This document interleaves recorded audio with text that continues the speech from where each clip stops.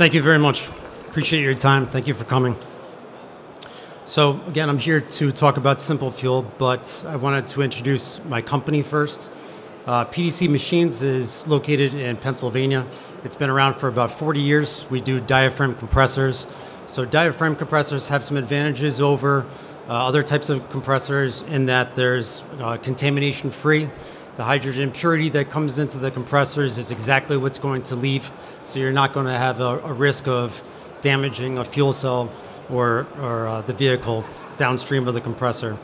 Additionally, there's lower maintenance because there are no dynamic seals in the compressors. Therefore, there's not friction that's created, there's not a lot of heat, and so we can do the compression in 2 stages where piston compressors usually take 4 or 5. So since there's 2 heads instead of 5, there's less maintenance.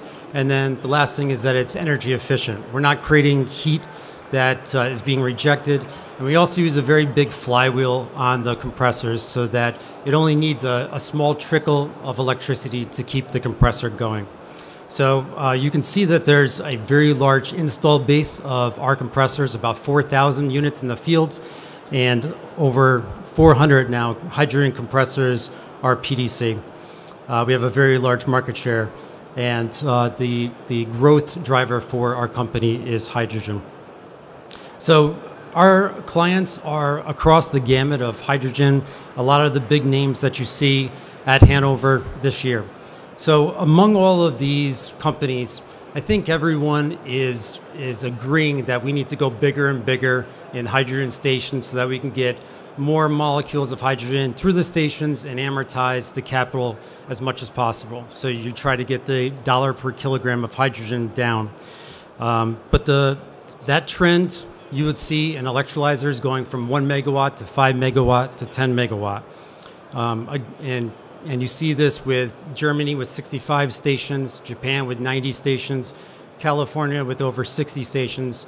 But the question arrives that what happens when you don't have hydrogen available? You know, what happens if a hydrogen station is 100 or 200 kilometers away? And if you're a developer, are you going to put that $3 or $4 or $5 million of a hydrogen station in a location that doesn't currently have hydrogen fuel cell vehicles? So to answer that question, I think we have a solution. So we have a SimpleFuel product. It's a relatively new product that we're commercializing, and it has the hydrogen production, compression, storage, and dispensing all in one small appliance. So you'll see it here. It has just electricity and water as the inputs. The outputs are only hydrogen and heat. We do 10 kilograms a day of production. And so you can see it's about the size of a forklift truck. It's smaller than a car parking spot. And it does have forklift provisions so that you can move it around.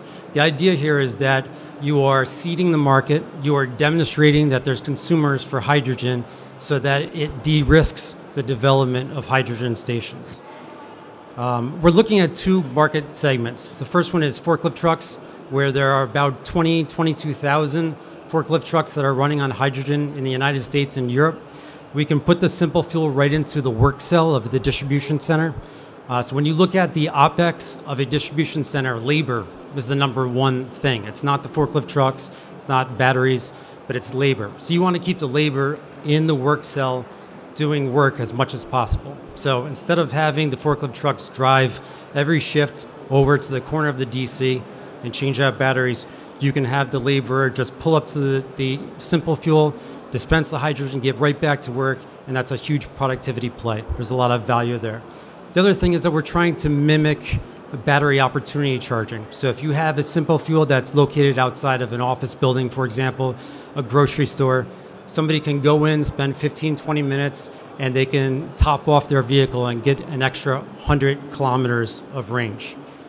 So I'm going to show you an animation here that basically extracts the panels and lets you see what's inside. So starting off, we have an electrolyzer that's a 10 kilogram a day stack. Again, only electricity and water as the inputs.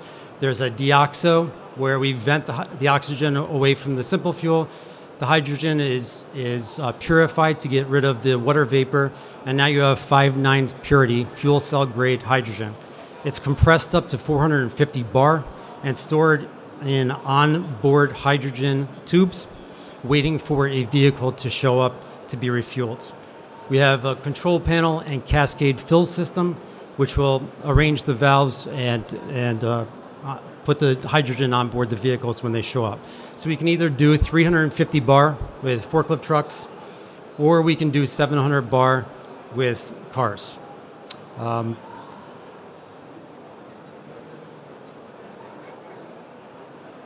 So it's a mutually exclusive thing. It's 350 bar or 700 bar, but there's specific nozzles for each one of the vehicles that we can use.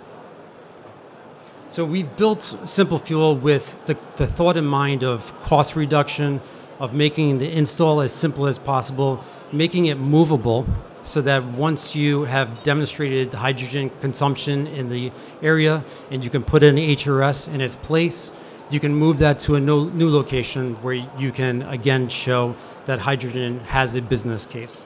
So if you look at the setbacks that are required between a hydrogen refueling station versus the SimpleFuel, it's drastically different. SimpleFuel is shown in the small orange box, and this is drawn to scale. So if you compare a retail station that you would see in Germany to SimpleFuel, the setbacks are extremely small, about 5 feet or 1.3 meters.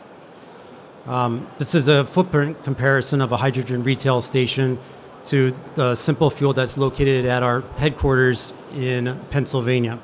Again, the SimpleFuel is smaller than the Hyundai Tucson there.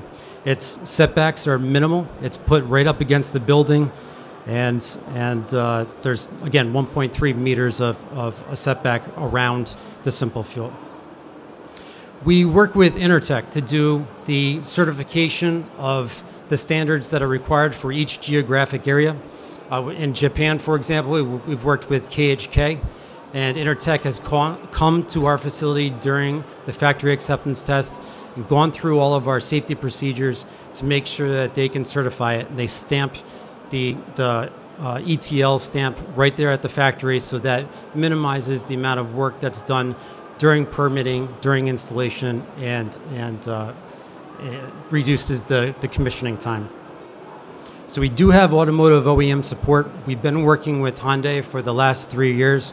We're also working with the other automotive OEMs as well. So I'm going to go over the first 4 installations that we've got. First one is at Pennsylvania at our headquarters. We've been working with the Department of Energy in the United States to develop this. We won the H Prize in 2016. During that year where we were demonstrating the viability of the SimpleFuel unit, we had over 300 events where the car was being refueled every single day. It operated outdoors and it performed very, very well. The second was in northern Japan. During the great earthquake that happened, their supply chain for LPG that they typically used for powering the forklift trucks was broken. And so they needed another way to fuel the forklift trucks. Since they had hydropower and solar electricity on site, they're using that to as the input to the SimpleFuel. And so they can use hydrogen to fuel their Toyota forklift trucks. The third one is at Greentown Labs in Boston. This is located in the lower left-hand corner. You can see it. It's right next to the building in the alley. We're going to be working with the OEMs, the majors. And what's a little bit different about this one is that it's also an e-charger as well. So Hyundai is going to be testing not only the Nexo, but also the Ioniq. So it fuels both electric vehicles in battery and fuel cell. And then the last one was very recent. This was at the Toyota automobile factory in Japan, in Toyota City. And this is fueling the 6 forklift trucks that are operating within the distribution center. It was just commissioned last month. We're really excited about this. Again, the certifications that are required for Japan is KHK. It's probably the most stringent and extreme certifications. All of the components that are built inside of the SimpleFuel are PED and ATEX certified already. So C certification will be very easy, and we're looking forward to our first installation in Europe. So I invite you to come over to D 55, our booth, to talk further if you have any opportunities where we can seed the market with SimpleFuel. Thank you. Thank you very much, Tim Petrecky. Are there any questions from the audience? Yes. Hello. Seriously, when will you have a certificate? I can't hear you.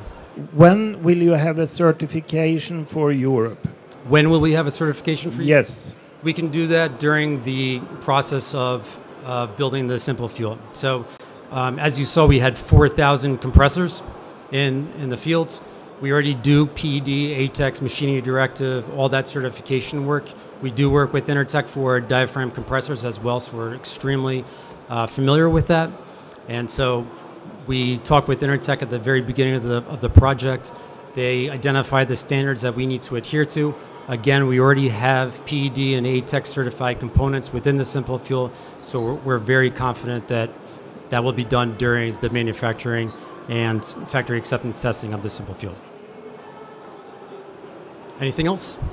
It looks like a standardized system, so I wonder, is there a standardized price for it? There is standardized pricing. It's $450,000 US for the 700 bar unit, and $430,000 US for the 350 bar unit. So if you look at this over a 10-year period and you use 13 cents per kilowatt hour, which is the US standard, it comes out to be about 20 euro a kilogram. Thank you very much. Further questions from the audience? So it sounds very promising. What do you think for the future? Where do you see, when do you think it will be commercialized in a large scale? It's commercialized now. There's 3 commercial products right now, and we're talking with many customers about some interesting applications. So I think you'll see a lot of marketing reports in the near future. Thank you. So the demand is high. I'm curious what you're going to tell us next year at the Hannover Fair. Thank you very much again. Thank you. Appreciate it.